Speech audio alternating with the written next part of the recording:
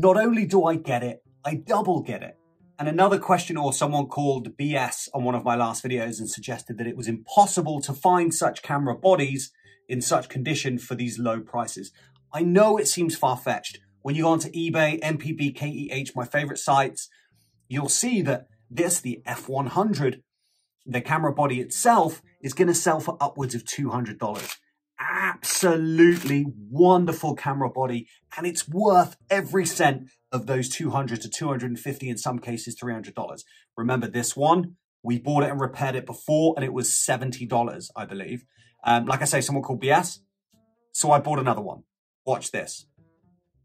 So nice and simple, this was the actual deal that I got. You can see US $41. Obviously shipping needs to be included, but look at this. The camera looks pretty good. It's on somebody's bed or on somebody's side table. Have a good look. It came with a lens.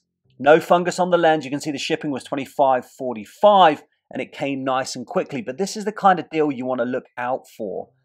Pretty basic description there, just copied and pasted. And then the actual item description, again, copied and pasted. So I had a good feeling that this camera was probably the original owner. So I went ahead and bought it. This is a good deal, and this is what you need to look out for, you guys. I went straight onto eBay, went in the search bar and put Nikon. I didn't put F100 because if you put F100, it's very specific and the people that sell these cameras kind of know how much they're worth. Some people have these items. They bought them when they first came out and they're just trying to get rid of them. They don't like them. They want the new technology. They don't want to shoot 35, whatever reason. So you're still able to find these deals. That's exactly what I did here. In this box is a Nikon F100. So let's have a look in this box then. Let's see what we're dealing with. I hope it works. If it doesn't, it was $41. So let's have a little peek. Now the shipping was actually really nice and quick. So whoever sold me this, I appreciate it. Look at that, cutting towards myself with a box knife. That's dumb. So we'll have a little peek. Wrapping's really good. Oh my goodness. Plenty of bubble wrap. Smells like potentially it's come from a smoker's house.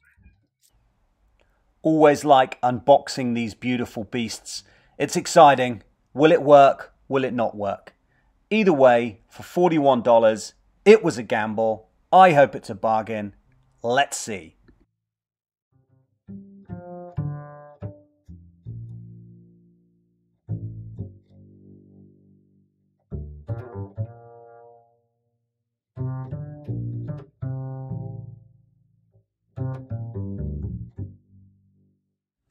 Now, unfortunately, I didn't film what I just did because I was slightly concerned that the camera didn't work.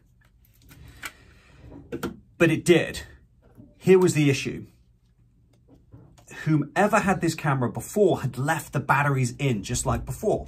If you can see inside there, I had to use a screwdriver down into the base to scratch off some oxidization that was on the terminals. If you see the terminals in there, those 3 gold terminals, just use a screwdriver and just scratch off that oxidization. And then when I pop the battery pack in, you can see on the top that she's working. Now there's my original one, and you can see how bad that battery terminal is in there, but that works great. And now this one works perfect. Here's the thing, there was a film in the camera. So I shot off the last of the roll, Velvia 100, and then it rewound the film for me.